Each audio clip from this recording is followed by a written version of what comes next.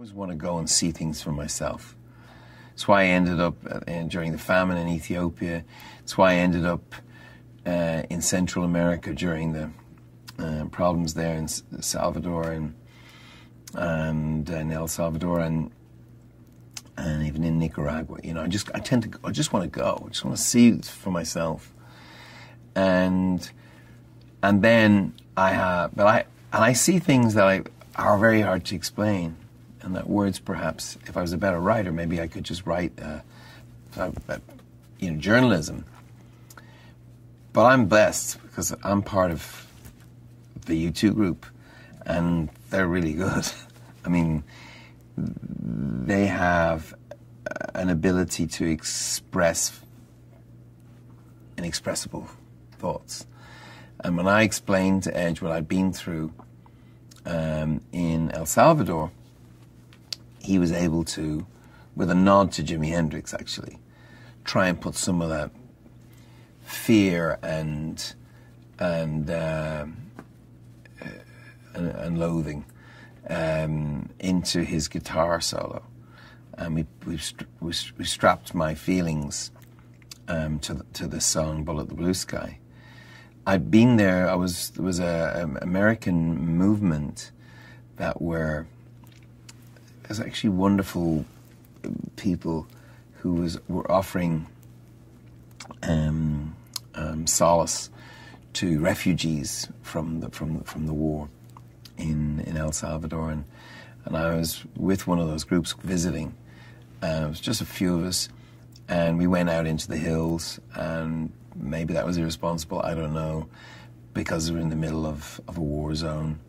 And I don't think it was that dangerous where we were. There was some shots fired over our heads and things like that. It's very, shooting, the sound of gunfire is out in the open and you're not in close streets is very unromantic. It's like spitting. It's like I've been shot at a few times as it happens.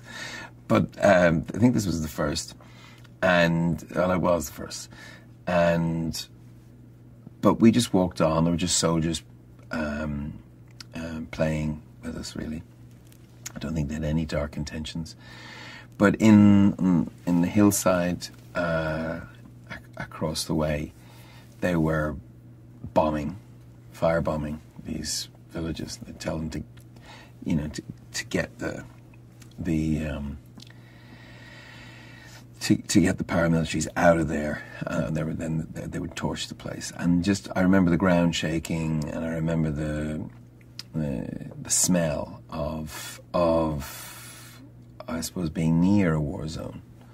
I really don't think we were in any danger. I don't want to exaggerate that, but I knew the lives were being in danger or being lost close to us, and I felt for them.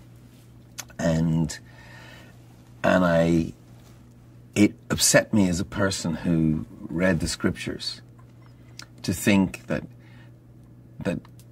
Christians in America were supporting this kind of thing, this kind of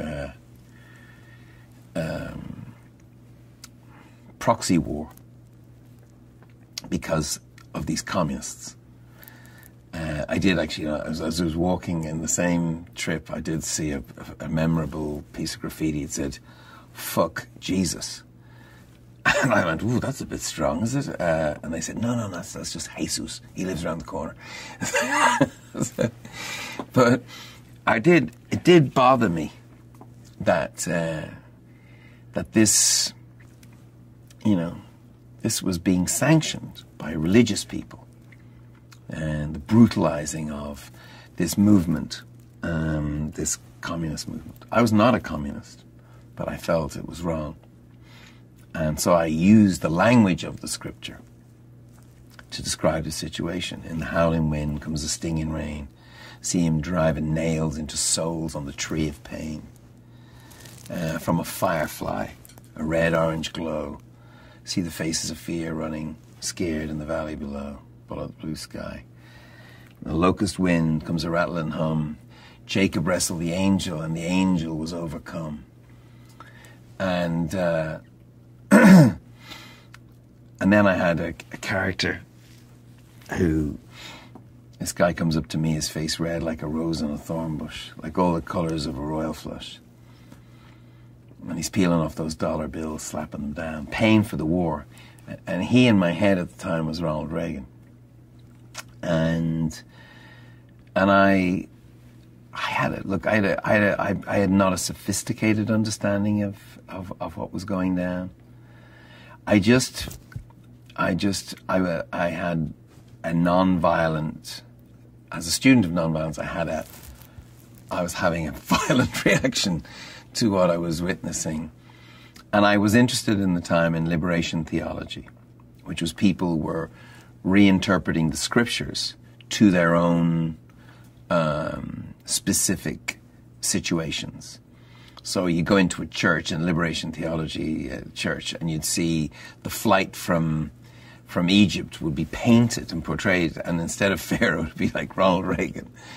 And this might have been a little simplistic, but that's where I was coming from for Bullet the Blue Sky. You asked, I told you.